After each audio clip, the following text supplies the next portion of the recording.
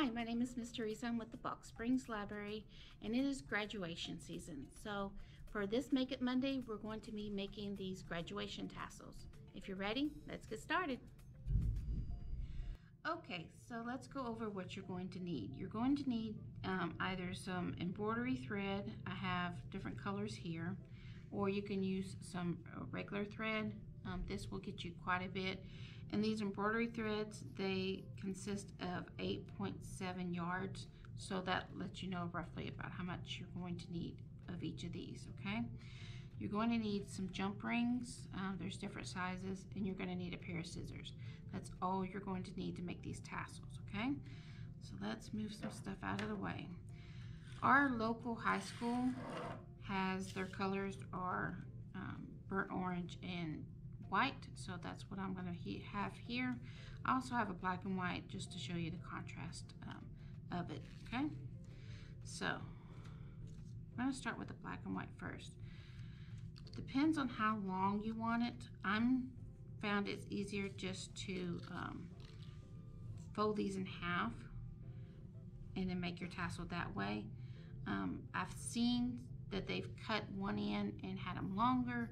It's up to you how long you want your tassel, okay? And whenever you're doing this, if you're just going to fold it in half, which is what I'm going to use, because I don't want it too long. It is a key ring. It needs to fit in your hand. Me personally, I would think I wouldn't want it too long, so I'm just going to fold mine in half. So whenever you do, you're going to cut the ends so that way it can be a tassel and flow back and forth, okay? So the first thing we do before we cut them is we get our jump ring and we just slide it through the jump ring. That way you kind of know where the middle is and you're not going to mess it up. Also, if you're putting this through the jump ring, if it's just going to go straight on the jump ring and you're not doing anything to connect it to the keys, this is going to go straight into the key. Make sure your opening for your jump ring is at the top, because if it's underneath here, you're not going to be able to find it. If you were to put a smaller jump ring onto a larger jump ring, you don't really have to worry about it. You could even make sure that opening's underneath, so then it's never exposed, and you would put your other jump ring on, okay? So we're going to take a piece of this string that I have here, and there's no measurement for it, it's just about arm length, and you're going to start it at the top where a tassel would be. And you could actually, if you want, you could intermingle these like a graduation tassel, but it's up to you. And whenever we bend it and fluff it, it's gonna intermingle as well, so you don't really have to worry about it too much. We'll show that more on the orange one. So we're gonna, same steps apply, and we're not changing anything. I'm just going to show you two different versions. So we're going to take that string, like I said, and we're just going to wrap it around as tight as you can get it, because you want it like your graduation tassel. And just wrap it around.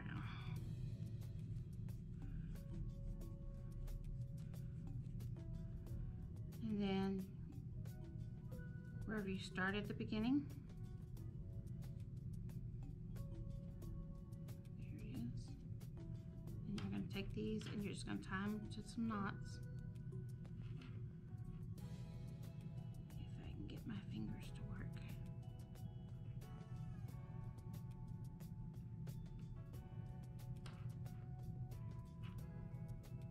There we go. And tie it as tight as you can get it.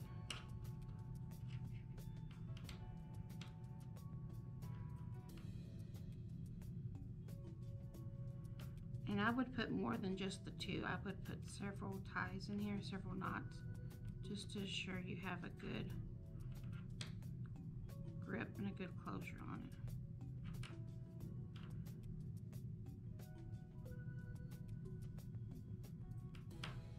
All right. you don't have to worry about it cutting off because it has the tassels there anyway. So like I was saying, you're going to cut these bottom tassels in half.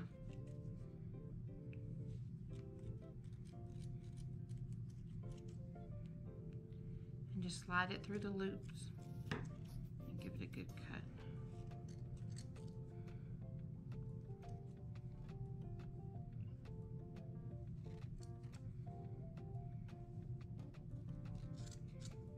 And this is super easy. You can customize it to the colors that your senior is graduating from. You can customize it to the colors that your senior may be going to.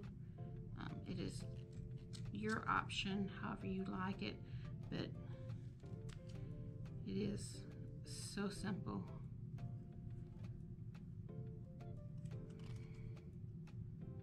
And if you're having a little one graduate from elementary or middle school and they don't receive a tassel, you can make a tassel for them as a keepsake.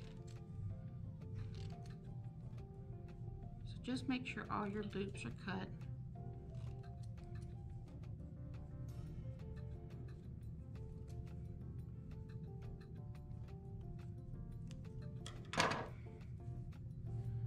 Give it a little fluff, make sure everything is cut. And then if you want it even, to make it nice and even, just straighten them all out. And then at the end, just give it a little haircut.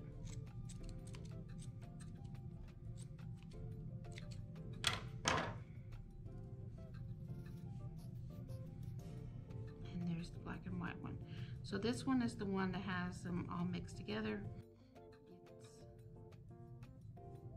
Just give it a little fluff, a little shake. And then that's that one. So that would kind of look like if it was actually hanging from their graduation cap, because most of them are mixed colors. They're not one solid color. Let's move this out of the way, and I'm going to show you this one. Okay, for this one that we're going to do, we're going to use the 2 jump rings.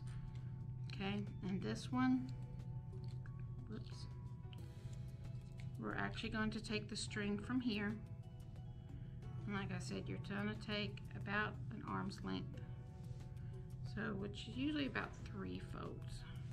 Yeah, and we're going to cut it there.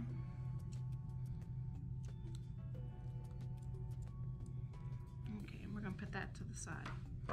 Now this one, I don't want the colors mixed. I want them side by side to give it a little different flair to it. Same thing, you're going to slide it through that jump ring, okay? And since this is 2 jump rings, I'm actually going to hide my opening. See, my opening's right there where you would put the keys. I'm going to hide my opening inside here, okay? And again, I'm not mixing my colors. My colors are going to be side by side. And I'm taking my string and then, oops, we're going to hold it off to the side, and we're just going to squeeze and wrap all at the same time. So you get to a good length that's able to tie it, okay? So then we just tie some knots.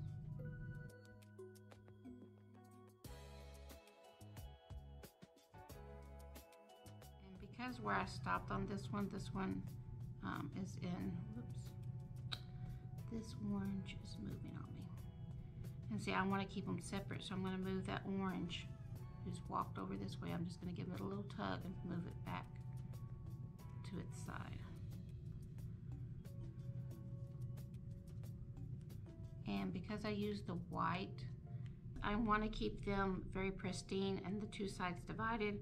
Where I stopped at on here, I'm going to have to cut the extra off because I did not want the string to hang down because it was white string and I didn't want it to be in my orange area. I also forgot to mention, once you've tied this, if you have a little piece of super glue or craft glue, put that on your tie. That way it keeps it from unraveling. because if you don't, they're just tied and string does come untied. Many children has fallen off of shoelaces that have come untied. So put a little piece of glue, super glue, hot glue, any kind of tacky, crafty glue like E6000, anything like that is going to hold that, and you don't have to worry about that tie coming undone, okay? And I forgot to mention that on this one, but we do want to make sure that you do the glue. Okay, so once you have it all tied off, now you're going to cut the bottom, and you're just going to slide your scissors through the loops and give them each a cut so that way it will tassel out.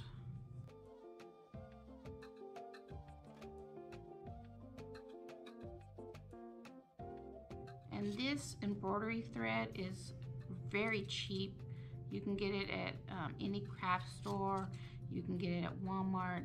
It's like 50 cents a bundle, so it's super cheap, and you can make as many of these as you want. That's what I was saying. You could customize this, so you could do on one half, you could do, instead of just the solid orange, you could do orange and white. Let's say that was their colors from high school, and then the colors that they're going into for college would be blue and white. You could do that here. You can customize it to whatever style you want. Alright, so once we have all the loops cut, if you want to give it a little trim, kind of get everything even, there you go. And like I said, we're putting this one onto this bigger jump. So we take this and just hook it through here, just like any jump ring. That way you don't have to worry about that. And then that's their key ring. So I hope you had fun making your graduation tassel key rings. Customize them to whatever colors that fit your graduate, and make sure you post them and let me see how they went.